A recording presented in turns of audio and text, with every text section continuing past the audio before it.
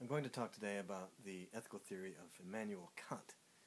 Now, I will try to restrain myself, but you should probably be made to understand at the outset here that Kant is, in my view, the most important philosopher since the ancient Greeks. That is, in the last 2,000 years. His influence on philosophy can scarcely be overestimated. He wrote very widely. He wrote not just about ethics, but also about metaphysics, and his ideas have really had a lasting impact on philosophy as we understand it even today. It wasn't just breakthrough philosophy for his time. It's really the kind of writing that's had an effect even now. We still really feel it even today. Today's lecture, I'm going to break it down into four main points. I'm first going to talk about a family of ethical theories called deontology or deontological theories, D-E-O-N-T-O-L-O-G-Y. Kant's view is one of these deontological theories, so I'll say a word about the nature of that family of ethical theory.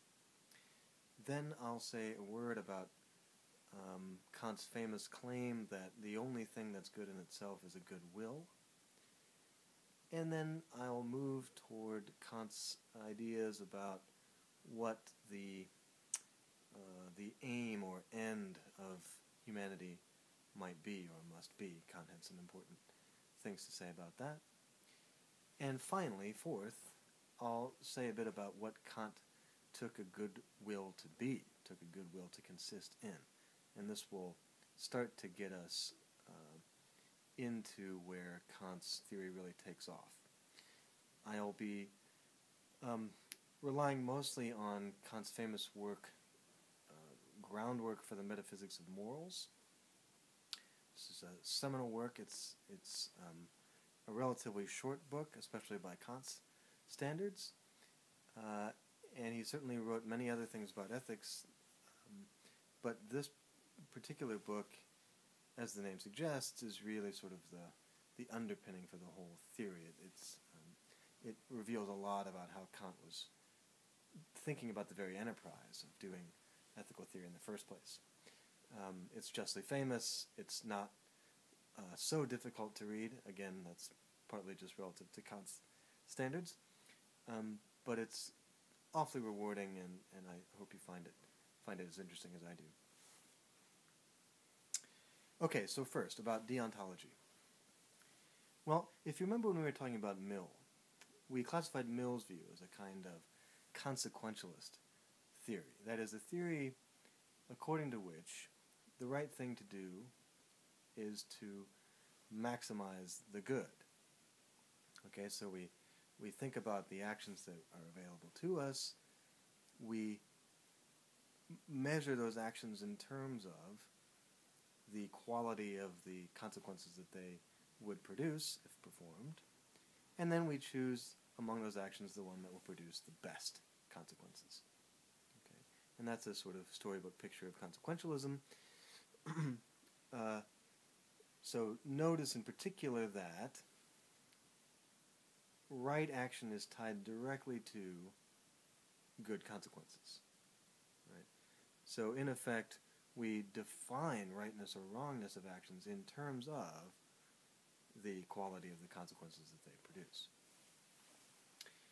And the deontological family of theories can basically be defined as the denial of that.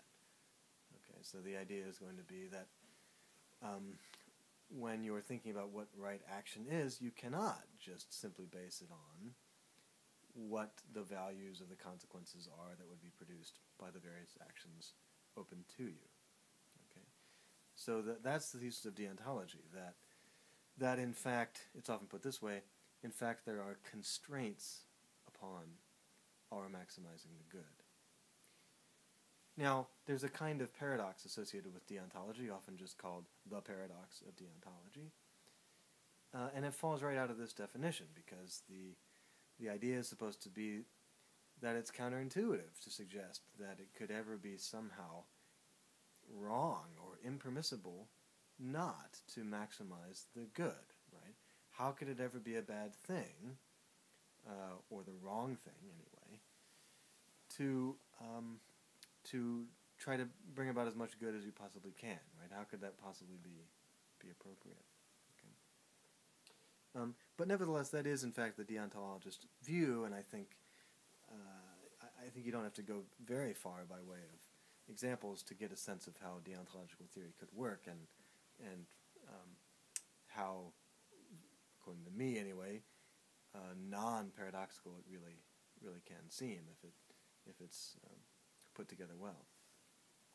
Kant's theory, I think, is certainly put together well, and I think you'll see that it's really not so paradoxical at the end. It's got difficulties of its own, of course, but I think that this early worry about the very nature of deontology is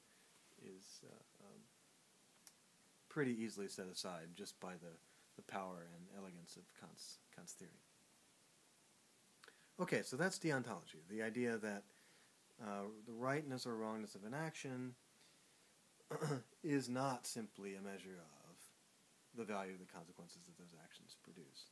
That in fact, sometimes we have obligations to perform actions that do not maximize the good. Okay. Now, the next topic for us is Kant's famous claim that there's nothing good in itself other than a good will. And I think when we explore this, we'll see how a deontological picture might work. Okay. So let's get to that famous claim. The idea is nothing is good in itself. That is, remember our notion about intrinsic goodness. That's what Kant is speaking about here.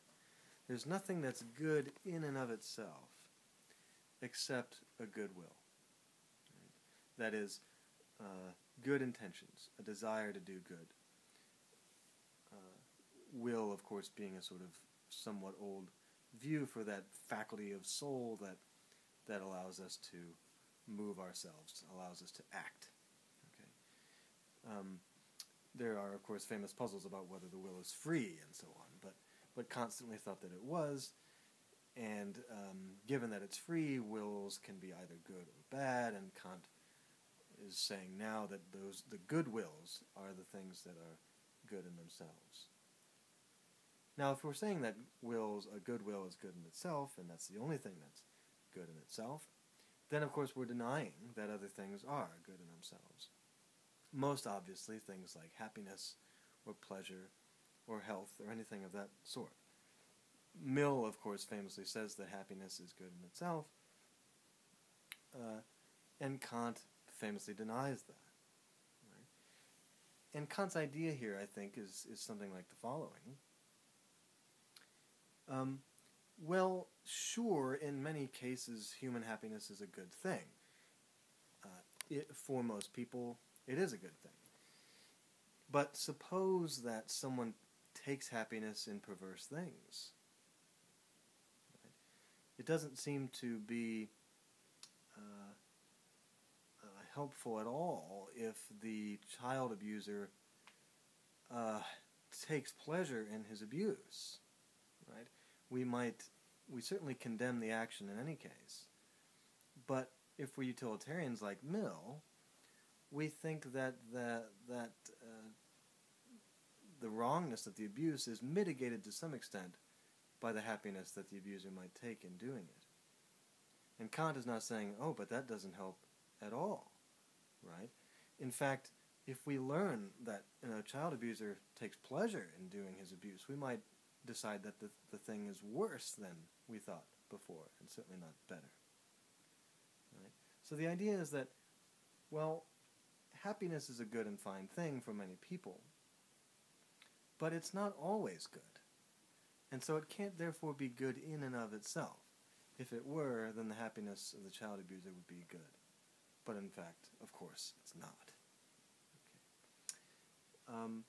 And moreover, Kant says, no matter what faculty of soul, what feature of a personality we can imagine, well, any such feature would be good only in conjunction with a good will. So, for example, take something like intelligence.